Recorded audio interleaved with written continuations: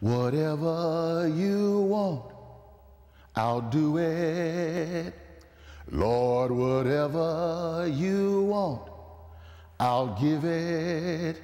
Lord, whatever you want me to do, I said, oh, whatever.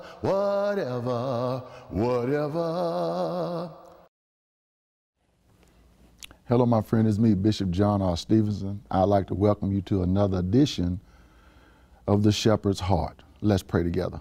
And Father, we thank you so very, very much for yet another opportunity to study the Word of God. We are told in the Scripture to study to show ourselves approved unto God, workmen who need not be ashamed, rightly dividing the word of truth. Truth is what set us free, Father, and so we want to know the truth. Reveal truth to us by your Spirit as only you can. Give us the sensitivity to recognize the move of the Holy Spirit. Those of us who are your sons and daughters, we are surely led by the Holy Spirit. So we ask now in the name of Jesus that you give us revelation and insight of the Word of God today. Father, I'm so grateful that you've given me yet another opportunity to set before your people, Father, in the name of Jesus, to proclaim this uncompromising gospel to those who are viewing. So I thank you for the anointing that rests upon my life to preach and teach the gospel of the Lord Jesus Christ with power and authority. I give you all glory and all praise for everything that's going to transpire during this telecast. I lift up each and every listener, each and every hearer today. I ask in the name of Jesus that you would move anything that would be a hindrance, anything that would be a stumbling block. In Jesus' name, amen. Hallelujah. Again, my friends, it's me, Bishop John Stevenson, or that is, the preacher and teacher of the Red Sea Baptist Church family. We have been dealing with the subject of the shepherd's heart, and that's what this broadcast is all about, revealing the heart of the shepherd, the great shepherd, the true shepherd, our God, our Savior. There's some things I really want you to be praying today as you view the telecast. I need for you to be praying today because I'm going to say some things that may be a little harsh, some things that are going to be a little hard, but I'm going to say it to you all in love. Hallelujah. So let's take a look at what God is going to say to us. Our foundational scripture for the shepherd's heart is Psalms 23. The Lord is my shepherd and I shall not want.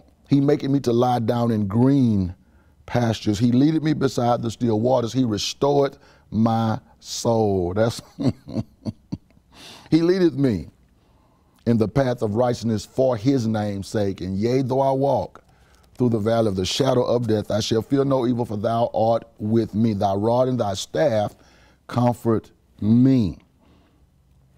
Thou hast prepared a table before me in the presence of my enemy. Thou anointed my head with oil, and my cup runneth over.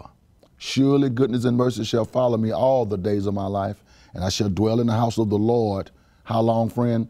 Forever and ever and ever. Somebody say amen. The first body of scripture we want to deal with today as we deal with the shepherd's heart is Nehemiah chapter 8. And as I was preparing to come before you, the Holy Spirit began to deal with me, and he began to talk to me about a specific area in Christendom, in our house of worship. And I want to talk to you about it today. And so hear the heart of the shepherd today. Here's what the Holy Spirit said to me, and he wanted me to present it to you. And Bishop is going to do the very best he can to present it to you, saturated in the love of Christ. God is really tired of the kind of things that are going on in and around the pulpit area.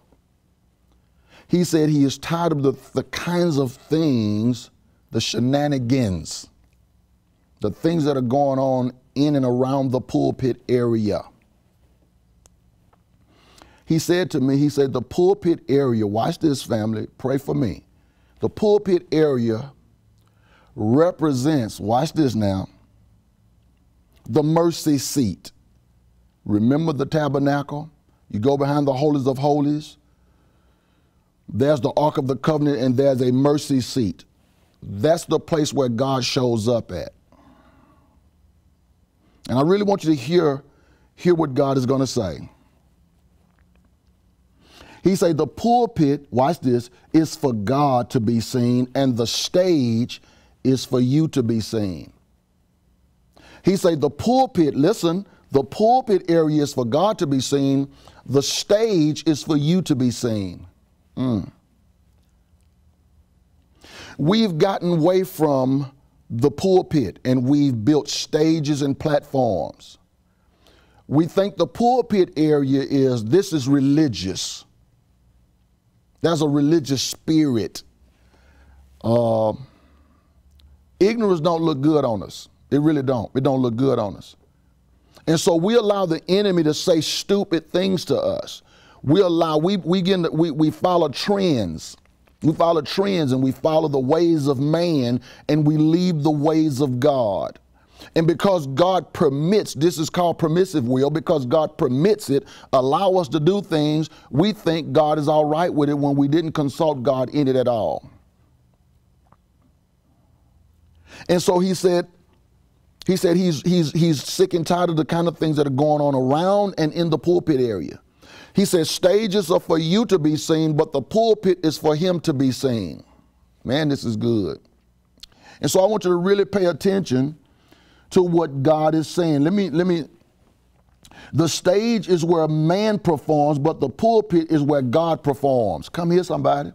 The stage is where man performs, but the pulpit is where God performs his miracles, signs, and wonders. So stages, when we set up stages, people coming to see man.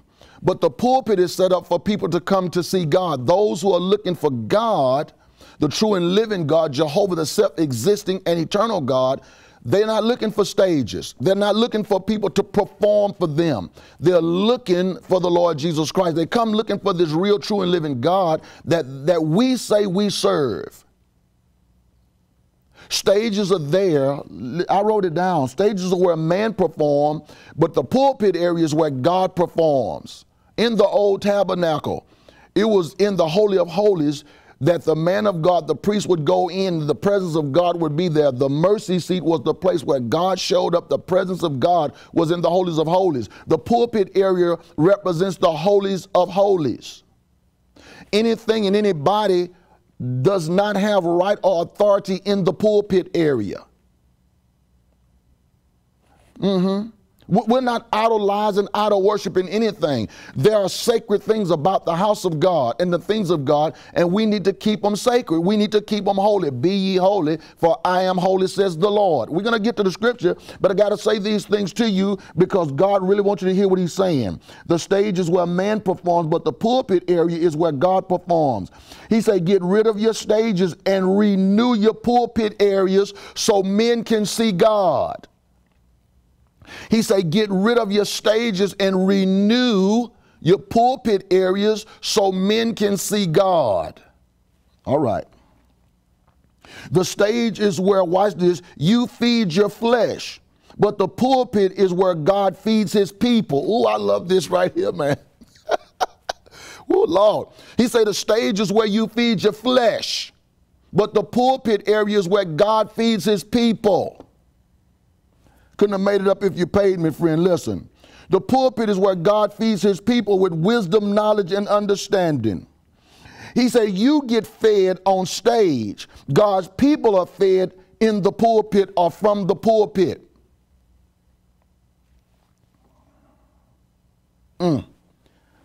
Listen, family. We're going to get there, I promise you. Jesus never told us, watch this now, he never told us to feed ourselves. Lord have mercy, Jesus. He said, feed my sheep. He never told us to feed ourselves. He told us to feed his sheep. Peter, do you love me? I'm getting ready to take you over there to John chapter 21 right now. John chapter 21. We're going to come back to Nehemiah, but I got to follow the script. I got to do it the way God laid it out for me because it's important. It's important that you hear exactly what the Holy Spirit is saying right now. In John chapter 21, starting at verse number 15 to verse number 18. Listen what it says. So when they had dined, Jesus said unto Simon Peter, Simon, son of Jonah, lovest thou me more than these? Come here, friend. Lovest thou me more than these? He said unto him, Yea, Lord, thou knowest that I love thee. He said unto him, Feed my lamb. Notice, friend, he don't tell him to feed himself. He don't tell him to feed his predecessor. He don't tell him to feed his fellow brethren, the other disciples. He said, Feed my sheep. Listen, come here. Verse 16, he said unto him again the second time, Simon, son of Jonah, lovest thou me? He said unto him, Yea, Lord, thou knowest that I love thee. He said unto him, Feed my sheep. Listen to what he's saying, friend. He never tell him to feed himself. The stage is where we feed our flesh and ourselves. The stage is where we stand up and perform, but the pulpit area is where men see God and that men are fed from the men are fed through the Holy Ghost from the pulpit area. Watch this now, verse 17. And he said unto him the third time, friend, this is a verily, verily, verily.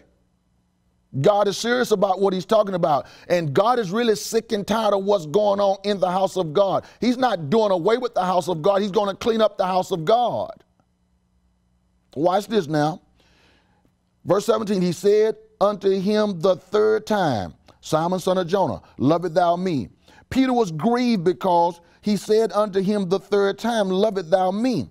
And he said unto him, Lord, thou knowest all things. That's right, he know all things. And so stop talking about how much God know your heart. Like that's a disclaimer. Yeah, God do know your heart. He know all things.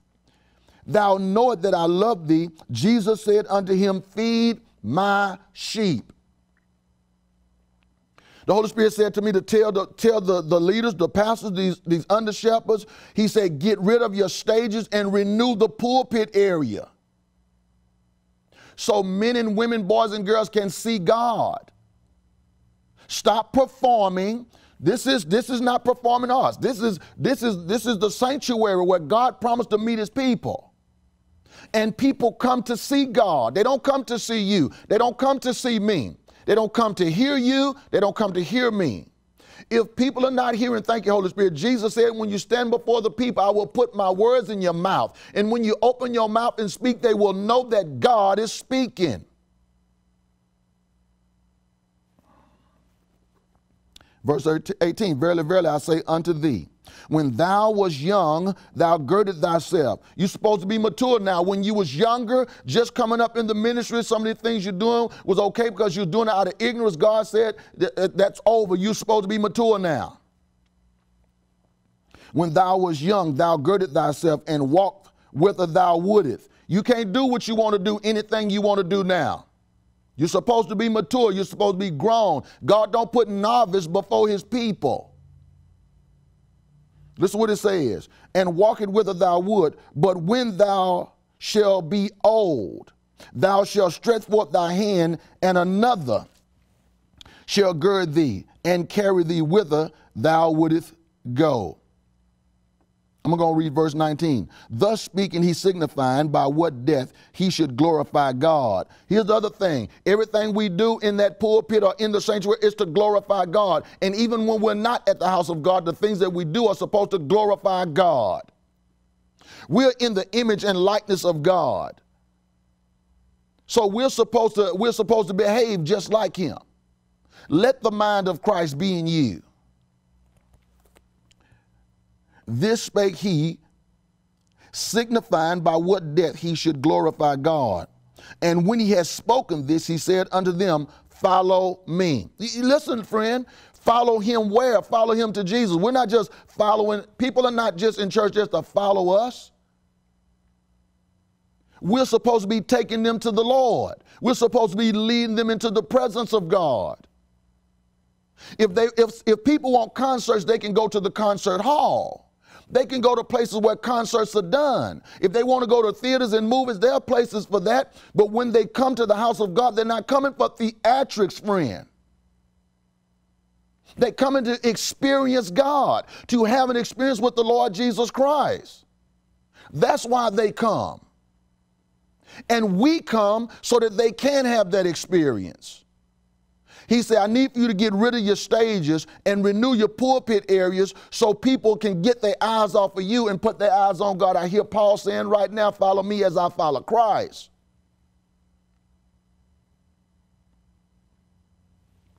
Tear down your stages.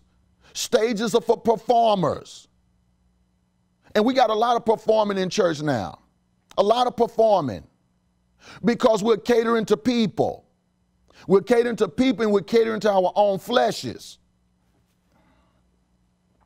You know, actors and singers and stars and all that, they say they're doing things for the people.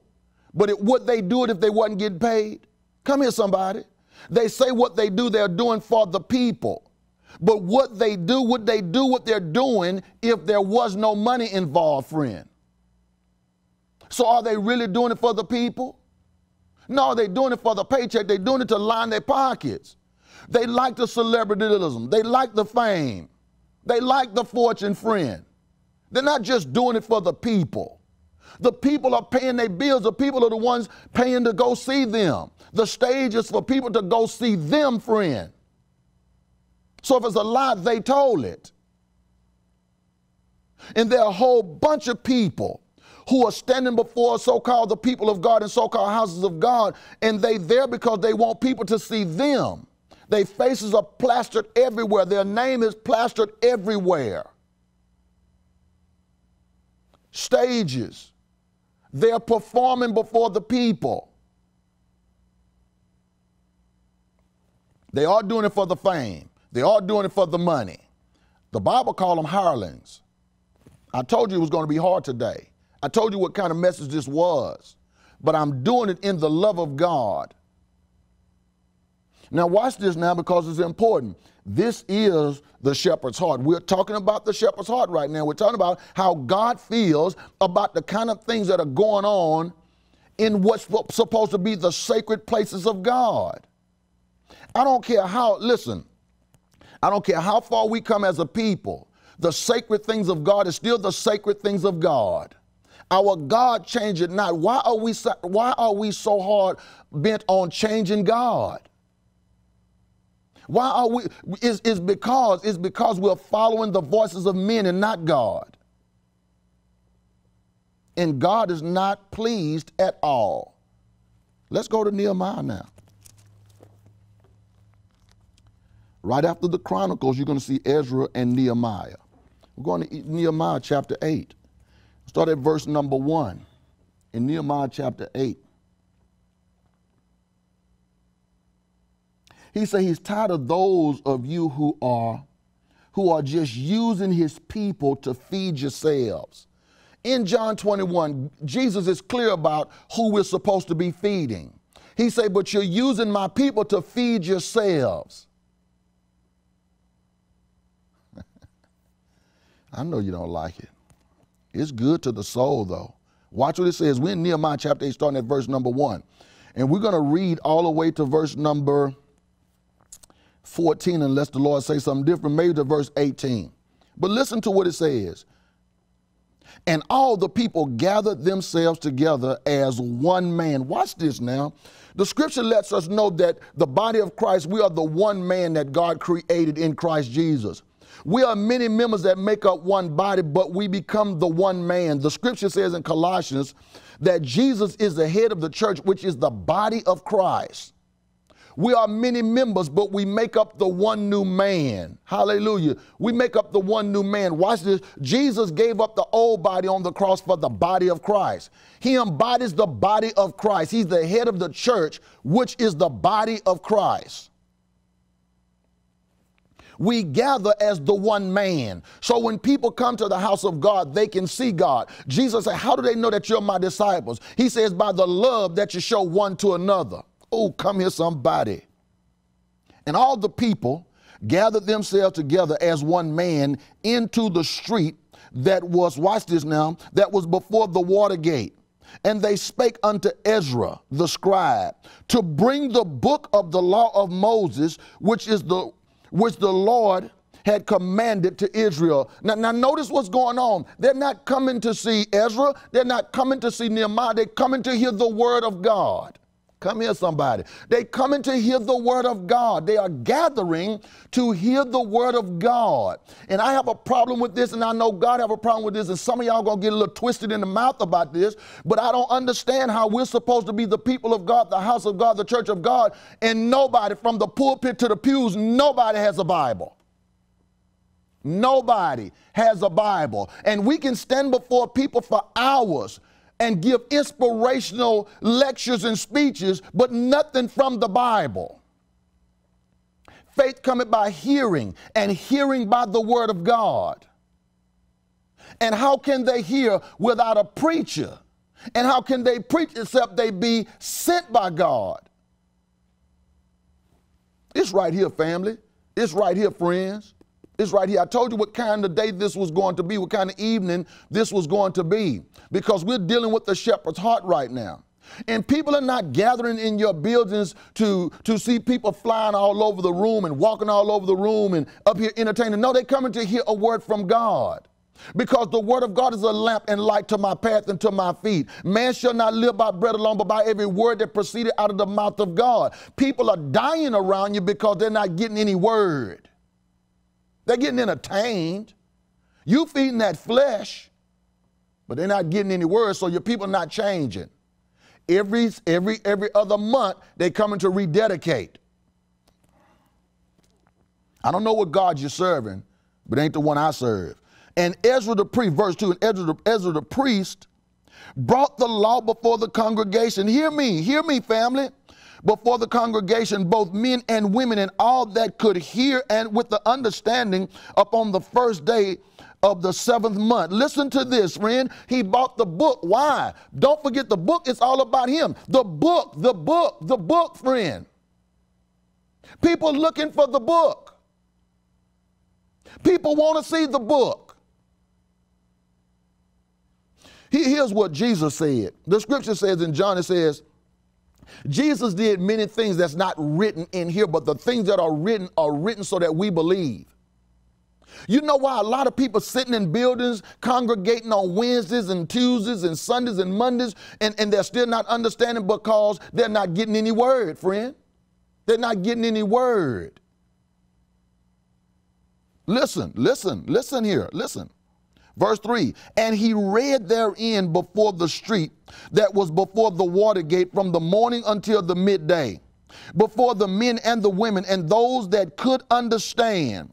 And the ears of all the people were attentive unto the book of the law. This is why people are not paying attention in your buildings, friend. This is why people can sit up in your buildings and be on their phone. They on Twitter, they on Instagram, they on Facebook, they all over the place, but none of them are listening to what's being said because there's no word being said. They doing everything. They captured by an audience, but it's not the word coming from the pulpit. This word is going to grab your attention because it's going to speak to you. It's going to speak to wherever you are in life. This word is going to speak to you. It's like a mirror, friend. It's going to show you yourself, your goods and your bads, your rights and your wrongs. And this is the only way people are going to change. Here it is, verse 4. And Ezra the scribe stood up on a pulpit of wood, which they had made for the purpose. What purpose, friend? For the purpose of the preaching of the word of God, the kingdom of God. So that men and women could come to know the real true God, friend. Nehemiah and Ezra wasn't standing up there talking about themselves. They were talking about the God of Abraham, Isaac, and Jacob, friend. They was talking about the God that brought them out of Egypt into the promised land. Come on. The pulpit area was made for this purpose. Holy Spirit just had me to tell you that. Stages are for you, but that pulpit area is for God. Here it is. And Ezra the scribe stood up on the pulpit of wood, which he had made for the purpose. And beside him stood, watch this now, here's the other problem we got. We got a whole bunch of people surrounding the person in the pulpit, but none of them know the word of God. You can't get them to quote you a scripture. A lot of ignorant people are sitting there, but they can't help nobody with nothing. You can't come to them and get an answer for nothing, but they are there because they want to be seen. I'm affiliated with the pastor. I'm affiliated with the bishop. They want you to know they're affiliated with the bishop. That's not counting with God. That don't mean nothing to God. We got to stop just putting collars on people and putting titles on people and setting them around you. So what you're doing is you're building your own little kingdom. You got your own little followers, and they're following you. They're not following the Holy Spirit. They're not following God, friend. They're following you. Their commitment and their dedication and everything is not to God, friend. It's to you, because they're concerned about how you see them, not God.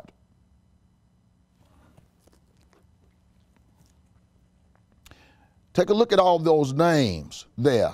I don't want to mess them all up. Let's go to verse 5. And Ezra opened the book. What did Ezra do, friend? He opened the book when Jesus, in Luke chapter 4, verse 18, they brought the book to Jesus. Jesus didn't just stand up before those people and say anything he wanted. They brought the book, and the scripture says, when he found in the place where it was written about who? Written about him. He began to proclaim why he was sent and who sent him. Told you what kind of day this was going to be, what kind of evening this was going to be. Verse 5 again, so, and Ezra opened the book in the sight of all the people, for it was above all the people. And when he opened it, all the people stood. So you see, some of y'all think it's religious, and some of y'all just think that people just pulling your chain and treating you like puppets. They stood back here for the reading of the word, friend. You ought to stand for the reading of the word. Your pastor ought to get you to stand and give honor to God as we hear the written word when we open our services. It's biblical, friend, that you stand for the reading of the word. Here it is right here. And they stood, and Ezra blessed the Lord and the great God, and all the people answered amen. See, friend, you don't even know this is in your Bible, do you? A lot of y'all don't even know it's in there, because a lot of you are not even reading your Bible. A lot of you don't even have one. And the person over you are not even inspiring you to get one. This is how we know it's all about them and not about him. This is how we know we make everything about you and not about him. I knew what kind of day this was going to be. I knew this wasn't going to be a shouting running around the room. But here's the heart of the shepherd. We're talking about the shepherd's heart. We're not talking about our heart. We're talking about the heart of the shepherd and how the shepherd feel about the things that are going on in our edifices. They're not supposed to be glorifying us. They're supposed to be glorifying the Lord. Friend, my time is growing short. I want to thank you for allowing me to be in your space today. Thank you for sharing this time with me today. Got to part company with you, but I will be back, God willing, next week, this same time, on this same channel. And Bishop is going to be praying for you in our time together. So may the Lord keep you. May the Lord bless you, is my sincere prayer for you, and know that Bishop Stevenson is praying for you. Bye-bye, my friend. Bye-bye. Whatever you want, I'll do it. Lord, whatever you want, I'll give it. Lord, whatever you want me to do, I said, whatever, whatever, whatever.